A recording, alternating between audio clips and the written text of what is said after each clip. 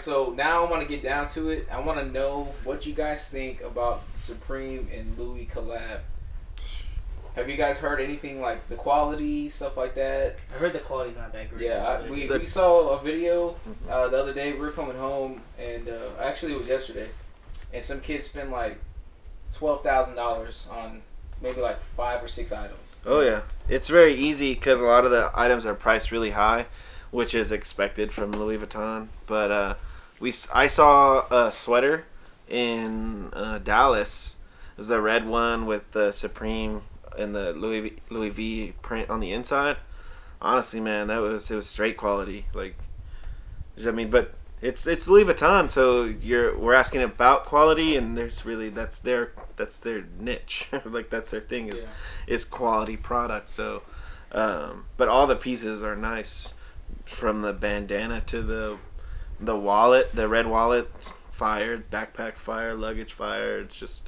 I think it's definitely obviously super hype, man. Oh, yeah. People are gonna want it even more now that they canceled the other releases. Oh, yeah. I think that it's good, just because once again it shows what a brand can do. You know, that's pretty cool to do such a big There's collab. no limits really now. Now, like that, I think that it's kind of gonna pick up steam. And what the next one is Gucci, Right. obviously with the Blazers, maybe, I don't know. Then Prada. I mean, they do collabs with everyone. I mean, Bape does collabs with everyone. I mean, Fragment does collabs with everyone. I think it's going to open it up to these high-end brands going, to these streetwear, if that's what you want to call it, brands, and doing these collaborations and it becoming more regular.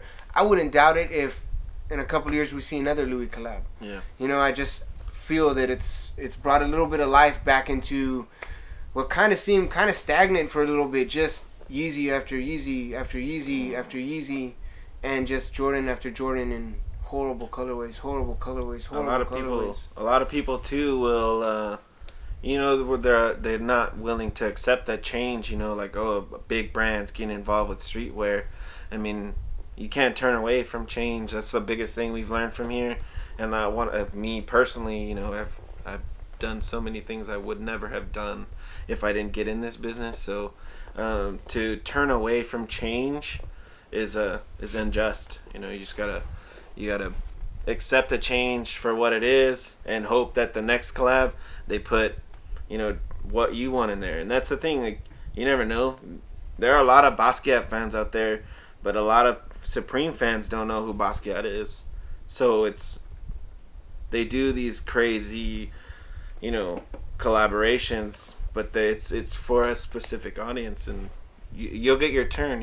Everybody gets their turn, and then you'll be like those Michael Jackson fans, dude. You know how many the Michael Jackson fans have all over the world, and you just put him on your shirt. Like, you can't turn away from change. It's coming. So you guys sell mostly, the hype brands like Bape, Supreme, Antisocial, stuff like that. Without giving away like your plug and everything, is how do you guys obtain it in a way, and how hard is it or easy is it and stuff like that? Well, it's pretty easy, I guess. Not most of it. Some of our items are definitely consignment, so we do come across, some of our pieces through the consignment that we do offer. Some of it is buyouts from local people, or sometimes people out of town that will drive to go do the buyout if it's close. If it's too far, obviously we could work something out. Other than that, getting online and actually buying the products on the drop. There's multiple members of the Second to None team. We got myself, John, my girlfriend Mariah, and our other friend who's also with us, Felix, and my brother.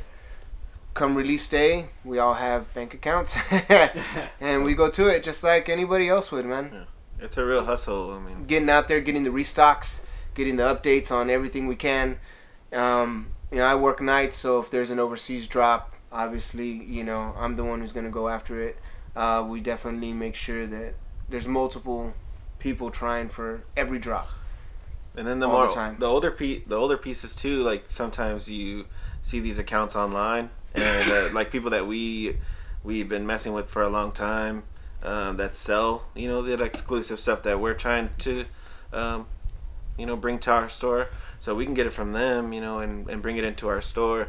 So definitely, as any avenue that we could take really is it's not a secret. It's just like doing what everyone else is, can do. It's just actually taking the time to do it.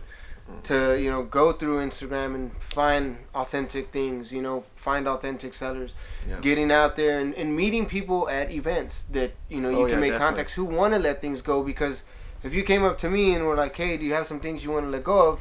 Yeah, I definitely need room, and so do they. So people want to sell stuff.